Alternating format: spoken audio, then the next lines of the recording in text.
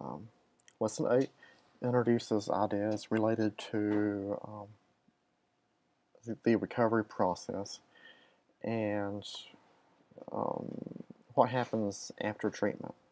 So, in a perfect circumstance, the intervention would take place, treatment planning took place after the assessment, actual treatment occurred, and maybe even detox, and a level of sobriety has occurred, and the patient goes back home and begins their recovery in the community setting, or they have completed some level of treatment in the outpatient setting format.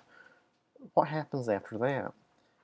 And this is where many folks kind of assume that treatment is this magic bullet, that that addiction is something that can be treated the same as appendicitis, and once you have taken the appendix out of the person, everything's fine.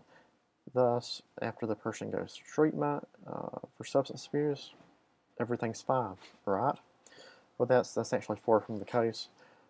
Helping folks gain short-term sobriety is actually not that difficult usually. Helping them find long-term sobriety is very difficult for some populations. And real recovery begins when life gets back to normal in terms of, maybe I shouldn't say normal, but when the patient goes back home and when the family interactions begin and that type of thing.